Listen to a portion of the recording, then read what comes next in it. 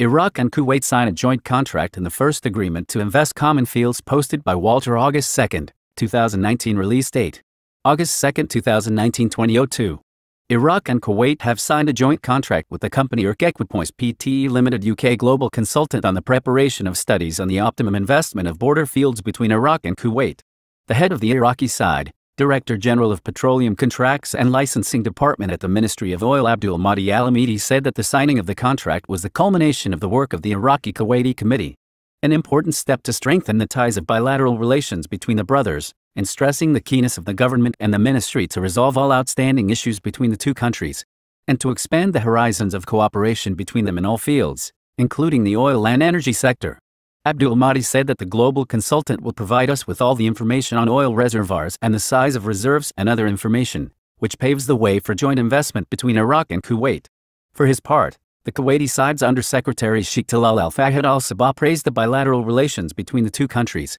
appreciating the role of the joint committee which worked seriously resulting in this historic agreement and this important contract with the international consultant, stressing the depth of brotherly relations between the two brotherly peoples, the happiness and pride of what has been achieved, which charts serious features of the nature of the distinct relations that are rising towards broader and more comprehensive horizons. The head of the consultant company,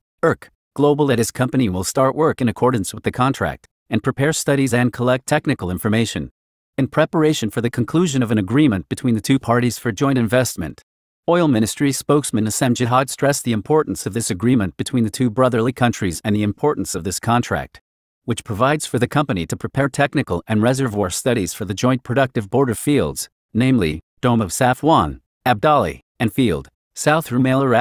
Al-Raqqa Field, and exploiting and investing the common border fields between the two countries in a way that guarantees the right of each party in these fields. The ministry spokesman said that this agreement is the first in the history of the oil industry, and the first step towards the conclusion of new agreements regulating the investment and the optimal exploitation of the common border fields with neighboring countries in accordance with the formulas, mechanisms, and international agreements adopted.